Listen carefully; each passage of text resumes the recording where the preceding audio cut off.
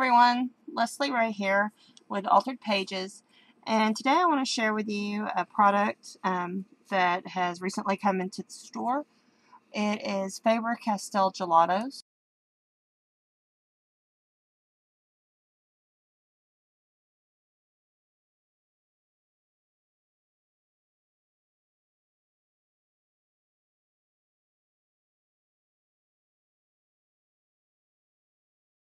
Well, let me tell you, gelatos are these little sticks of color.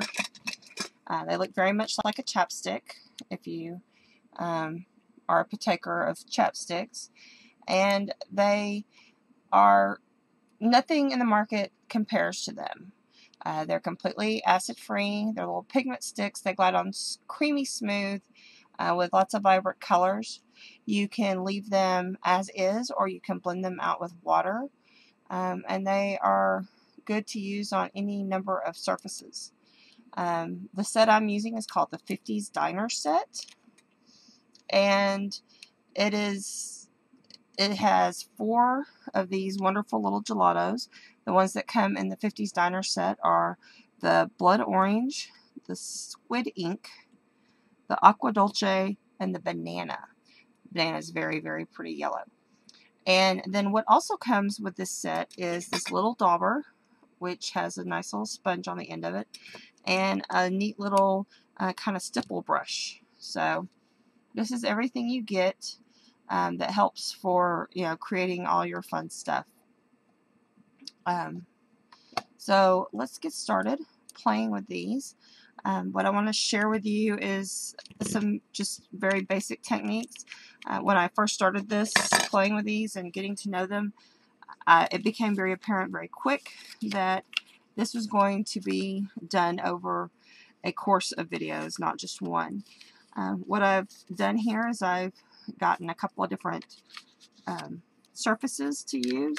I have some black cardstock, I have some watercolor paper, some white cardstock, some craft cardstock, and then also this is Coordinations cardstock that has already been pre-embossed. So I want to show you a couple of techniques with these. I also want to use some embossing powder and some stamps. The stamps I'm using are these fun Echo Green stamps.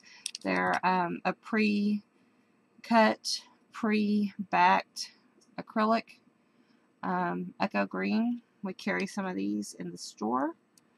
These are lots of fun. I'm going to use a watercolor brush, and then I also want to share with you some stuff that you can do on twill or fabric, because you can use these on fabric. You can use these on all kinds of stuff. So let's get started, and for the first things I want to do is to show you some stuff it'll do with dry, and I'm going to show you on watercolor and on white, and then also on craft and on black. And when I first started playing with these, I thought you only could get a good texture on the craft, on the black, if it was your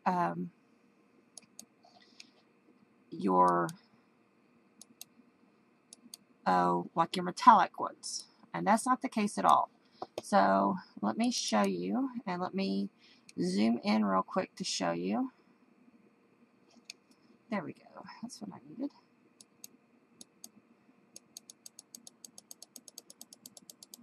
So that you can see this up close and personal. Okay? Alrighty. Let's start with white. And what I'm going to use to blend, you could use the blending tool they give you, or you can use a makeup sponge. I'm going to use the makeup sponge just to kind of conserve some things. The colors in this set, let's start with yellow. If you look at it, it rolls up just like a lipstick. Okay? And it already comes with lots of color in it.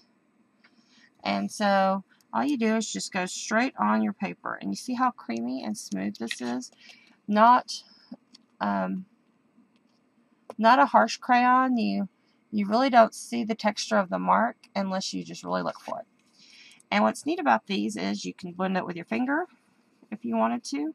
You can get a sponge and blend it as well, and just blend it across the paper. Obviously, the smoother the paper, the easier it blends.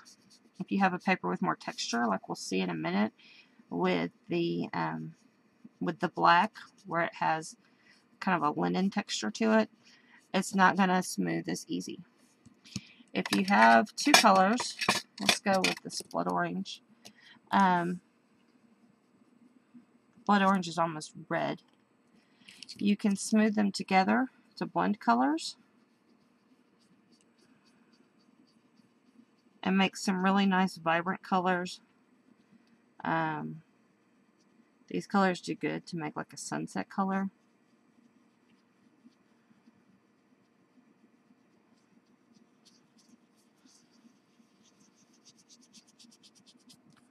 So you can have a lot of fun blending your textures together and creating other colors. So like if you wanted to go on down and blend into some of the red or the blood orange, let me add a little more of that right there, and get the Dolce Aqua in there.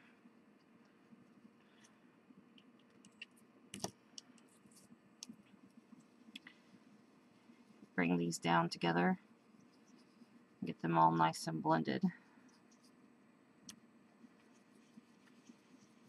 Kind of get a pale purpley color going on.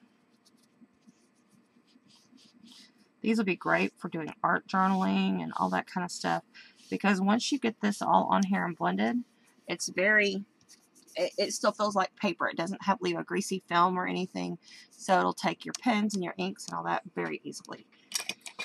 And then finally the squid ink, and this one is just kind of a neat gray, and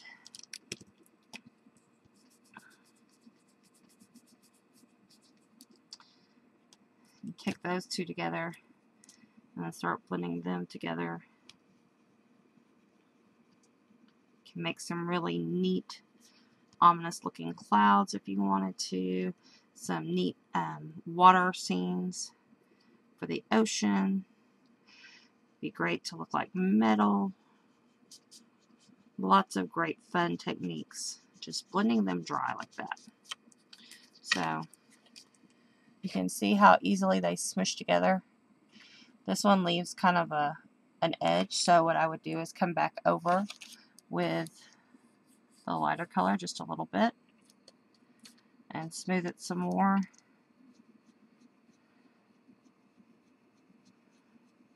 You'll see that edge blend on in. Be very nice for some dramatic clouds and stuff. So just blending on plain cardstock. Now, this is a plain smooth cardstock. There's no texture to it whatsoever. If we try that with something with a little bit of texture, for instance, this lovely watercolor paper, then these start taking on a little bit different texture when they go on.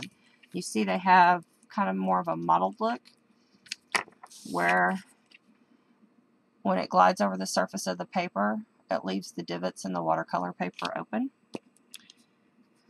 But they're so creamy, sometimes they'll even go down in there.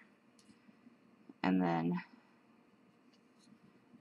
you think I'm using a whole lot, but really I'm not hardly using it at all. It goes a long way. Just smear this on here. And these create such great backgrounds.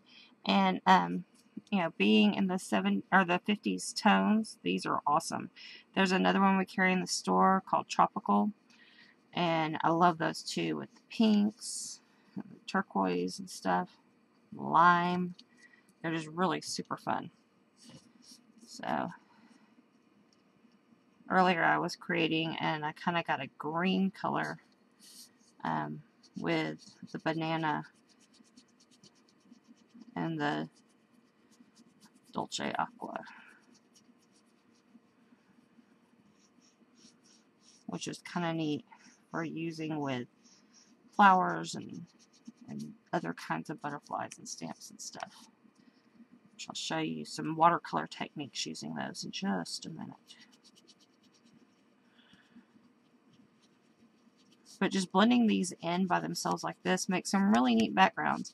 I wanted to do this on my ATC backgrounds so that I can keep these and use them for some really cool background techniques. And make some neat little cards out of these later. And I'll already have my backgrounds finished. If you want to add in some more color, just going right over the top of it. Works perfect. And then you can blend that in how you want it. And it was like it was there all along. So, kind of a neat idea to go along and make some cool backgrounds like that.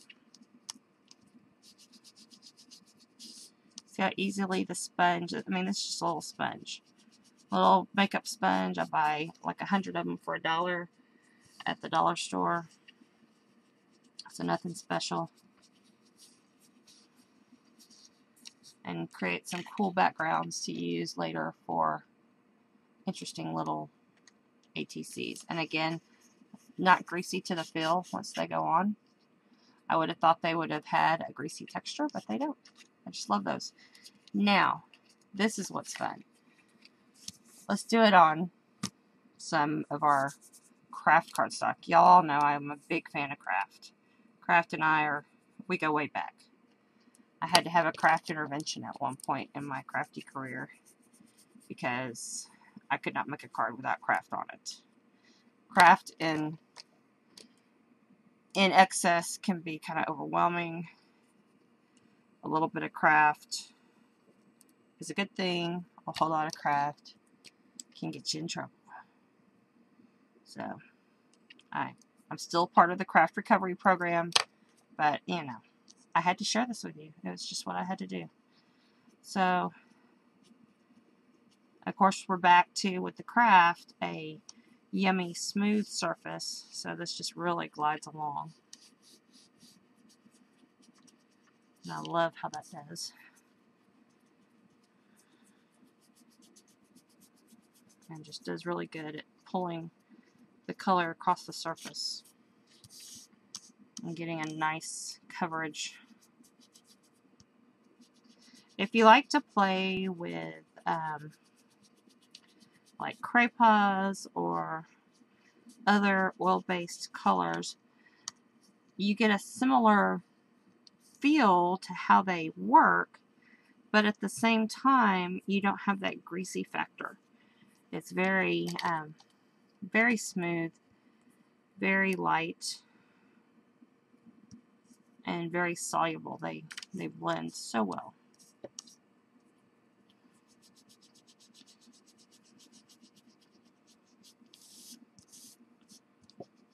Whereas you wouldn't even dream of putting water with your crayons. That just wouldn't be something you would want to attempt.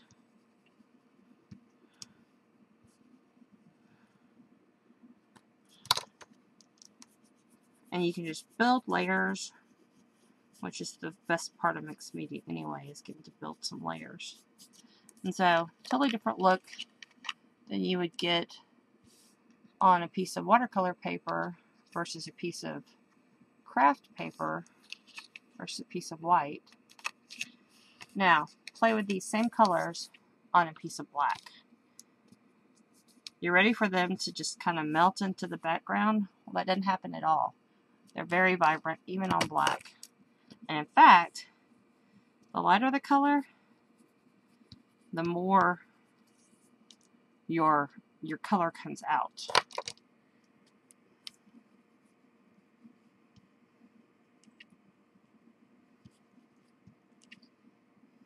I'm going to put just a little bit of squid ink on this one, not a whole lot. I'll show it to you before I go blending it around. You could leave it like that. It's very bold, very striking, but it's way more fun when you blend. Here we are. Ready?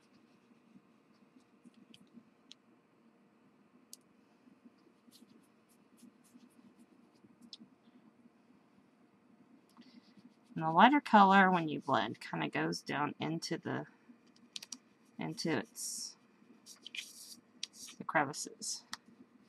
But this, you're going to want to keep some of that bright color showing, and so you're going to want to go back with color on top when you get this initial blending done, and add back in some of the starkness of that blue and that yellow. You can just kind of blend some of it right there. Start getting those greens in there, which I love. How easily they blend with your fingers.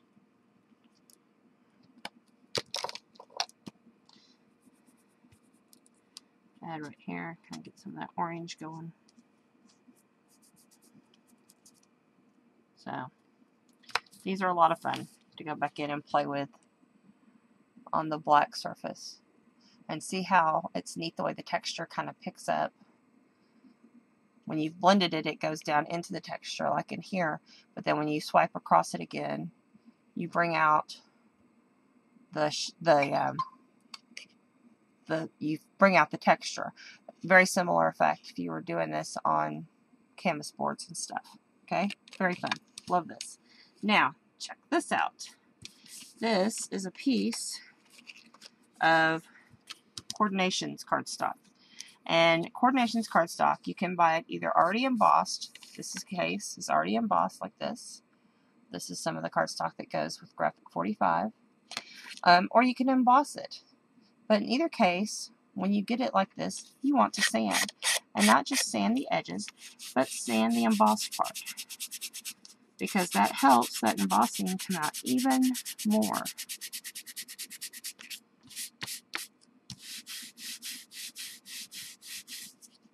Okay, so here we go. Sanding, sanding, sanding.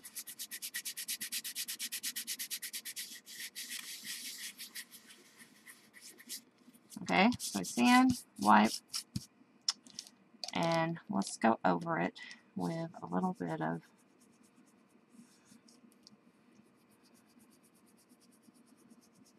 this lighter blue. Maybe this big one we'll do with the gray. And I just lightly went over that. And right now, I haven't even blended anything. Okay? But if I come back in and blend just a little bit,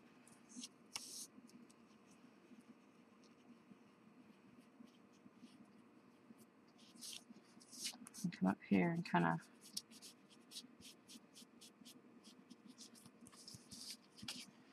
now it's taken on kind of a nice antique-y look.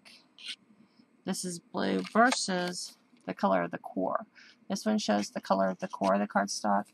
This is the same thing with the Gelatos. So isn't that neat?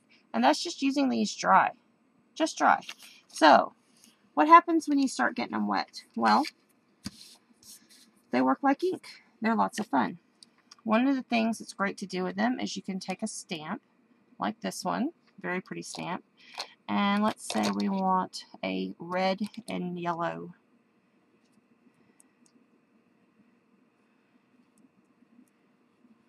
butterfly.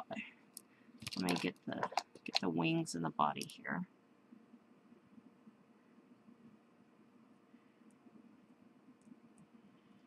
Okay. I'm going to get his outskirts of his little wings here. Where we're doing this. And then come back in with the yellow. I love how vibrant banana is. It's just so pretty.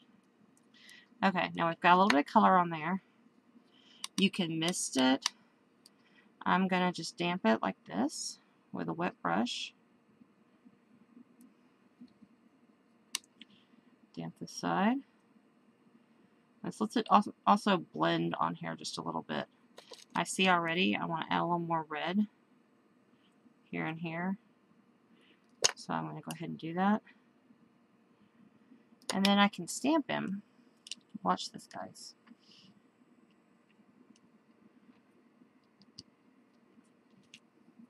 It looks like he's been watercolored. Isn't that cool? Let me hit that with the heat gun before I bring it up to you.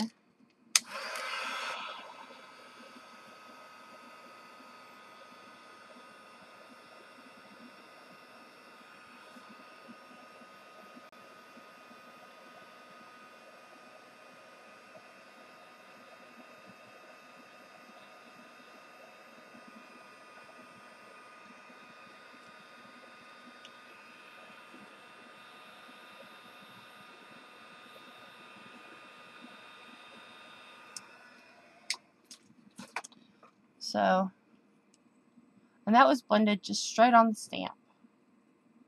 Love that technique. Now, let me wipe him off.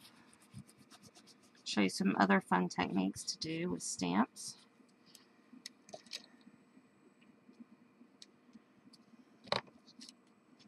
Okay. Get the rest of him off, or at least most of it. I still have a little bit in his divots of his wings, but he will be fine. And the reason I do any cleaning to him, because most of you know I'm usually the antithesis of cleaning the stamp, is because I want to do some embossing, and I want my embossing to go on pretty clear without any interruption. So I want to emboss on this watercolor paper. One of the things I want to emboss is this one that looks like stickweed. I'll show you a fun technique with him.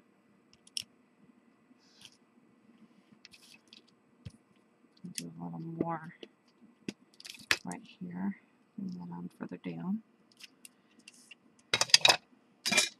So I'm just using an ultra fine emboss enamel and the back of a sheet of paper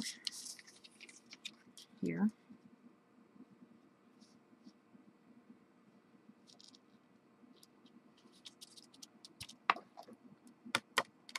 And then I want to do the second one with my butterfly.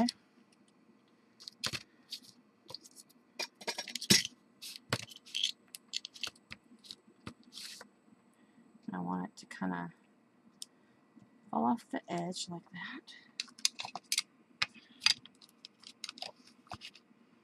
And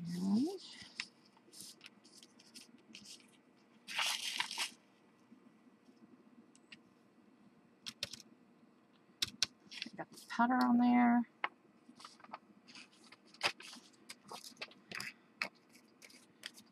And I'll heat set both of these.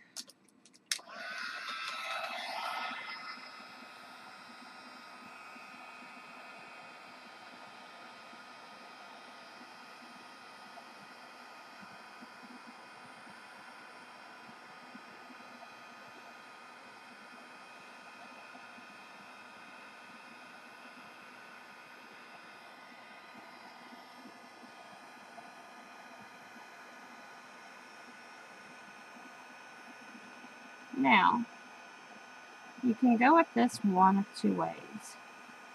With the butterfly, I'm going to show you the approach where you have like a little palette that you work off of and then you wash across.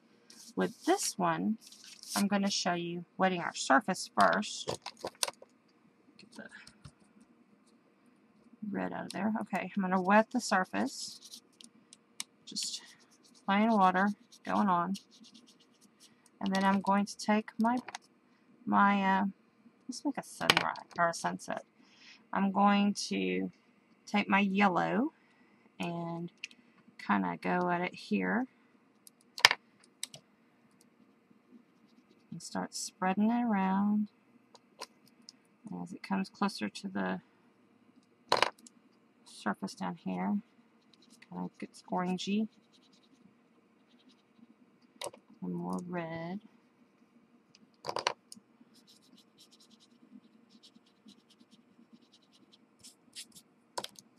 More yellow.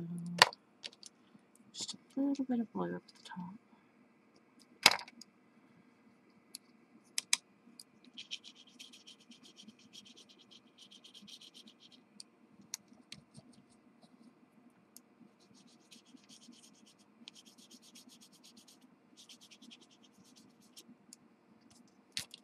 And then take, you can dry a little bit, and then hit it again with the heat tool.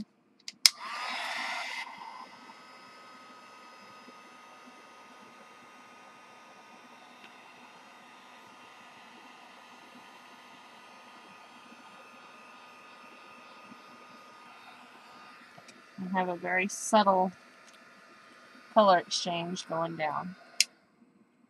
And that was using it wet. Now, I went directly to the paper on this. Wet my paper, went directly to the paper with a crayon. Look how beautifully it blends so smoothly. You can do that, or I like to use a piece of acrylic. This is out of a packaging. And use this like a palette itself. You can use these very much like watercolor crayons, or you can, make little watercolor spots like we're doing here by sticking them on there. Now, this offers a way more subtle look. I'll show you what I mean here. First, I want to go in and color the butterfly very similar to what we colored her earlier, with a little bit of red on the outside, a little bit of yellow on the inside. And so I take this and go over her like this. And actually I've got a lot of color on there. And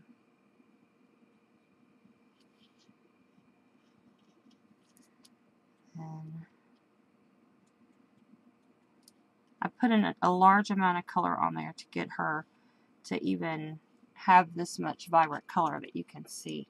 Earlier when I was playing with these, I put a little color on and you added your water and you could barely see.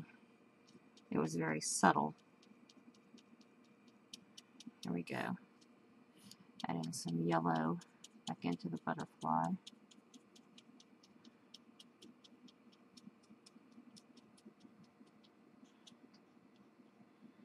And then the final step, I'm going to use this blue. And see, here's where the subtlety becomes so clear. The blue, the Dolce Aqua, is so very light. And sometimes what you might want to do is come back over the edge like that and then bring that up because it is that light. Now let me blend this a little more and you can see just how light it is even after adding that color back in.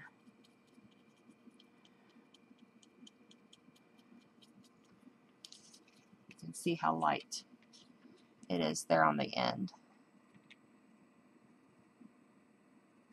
So, pick and choose on these how you want to go. These are great to use in your art journals. It's great to use on your canvases.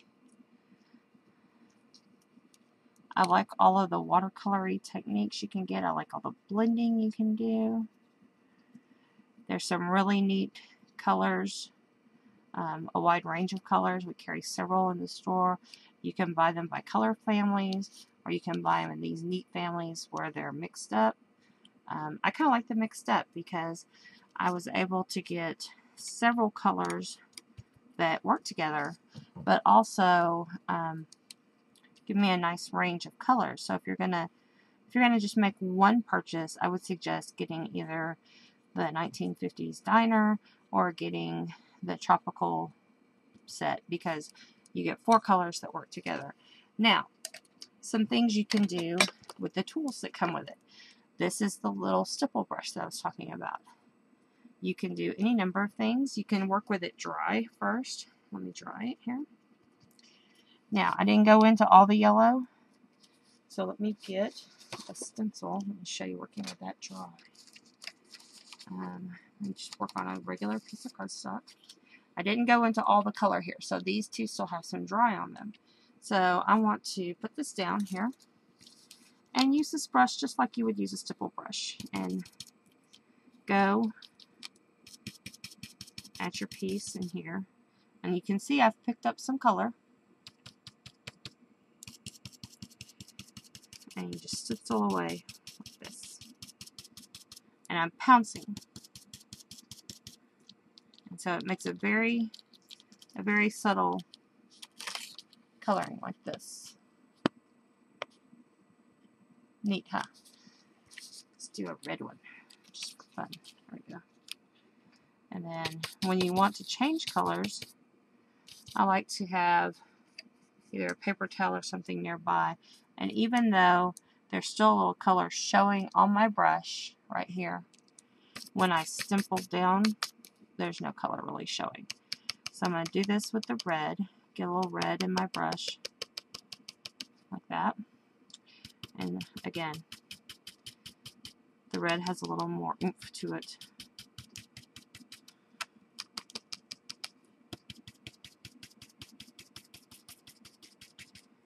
And I'm just using one of the stencils we have in the store. This is one of the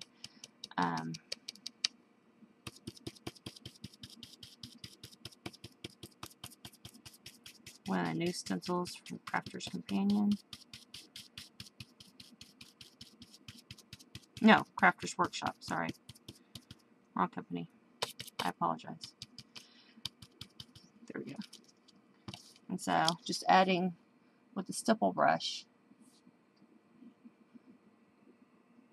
one of the ways to do that. And it's almost a dry brush kind of technique. It's very fun, very easy to use. Now, if you dip this little puppy in the water, well then you can do all kinds of fun stuff. You can do some fun spattering and that kind of thing. So, works well for that. Whatever I do, when I'm done, I make sure I get him all nice and clean. Get all the color out of him and let him dry. And I let him dry upright so that his bristles stay kind of up like that. The red stains it a little. Now the other tool you get is this fun little dauber tool. Neat things to do with the dauber include, you can get your color on there.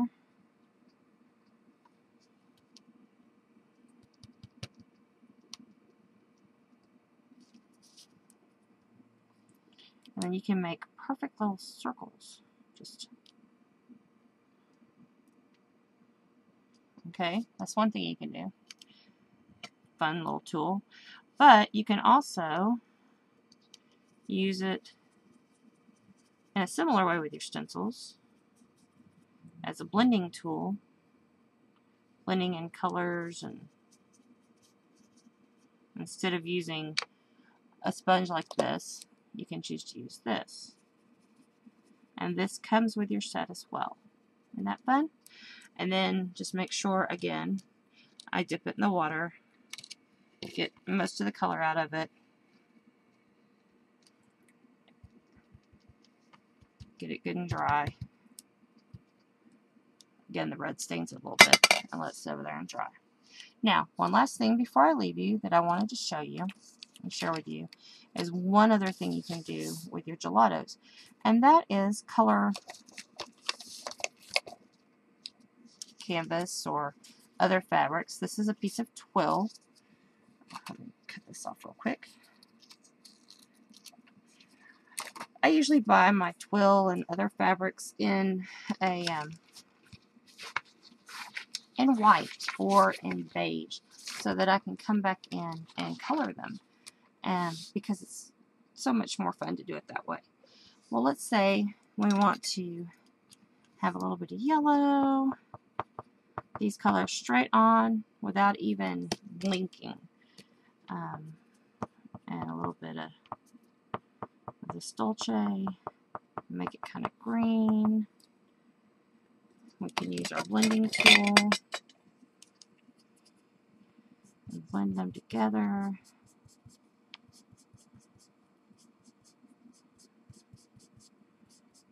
And get kind of a fun lime going.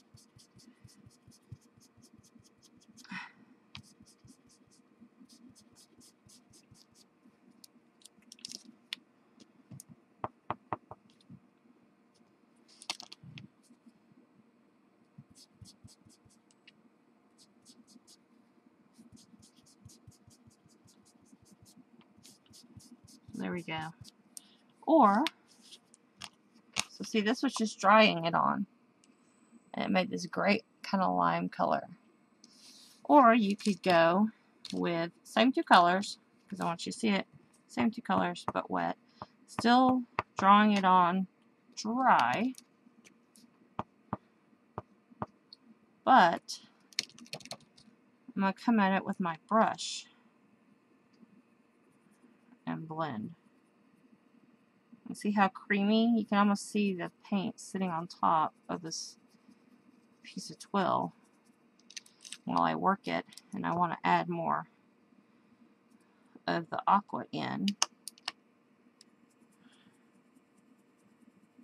Just makes a nice creamy paint.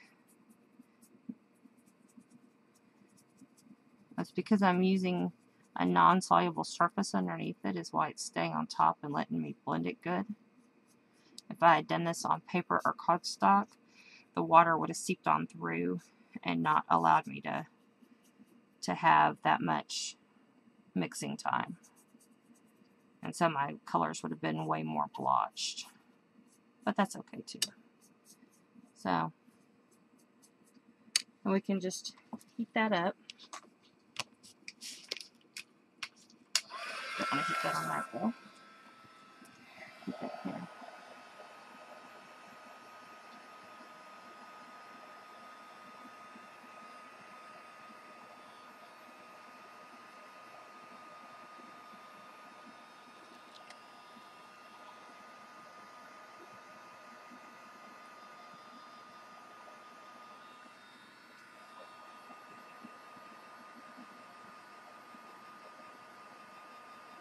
It has a little more drying to do, but that'll make handling it a little easier. And so here's the difference. Blending it dry or blending it wet. And this will stay. You can color your twill ribbons or your canvases or whatever, any color you want with your gelatos. Isn't that fun? So there's a couple of different things to do with the dry blending and the different textures and backgrounds, and using it with embossing and watercolor, or stippling it, and dry brushing it, using it with heat embossing, using it directly on your stamp. Any number of things you can do. I still think this is my favorite. Or maybe this one. Or maybe this one. Ooh, or that one. So, enjoy. I hope that helps you get a little bit of an introduction to your gelatos. Play with them. That's my favorite thing to tell anybody with any new medium. Play with it. Learn what it does. See what all you can make it do. And then apply it to your art. So I know several of these techniques I'll be doing with my own journals, and I'll make note of them for you and make sure you know, well, remember how this was done? That's how we did that. So I hope this helps. Thank you for staying with me, and remember, all of these products can be purchased through alteredpages.com.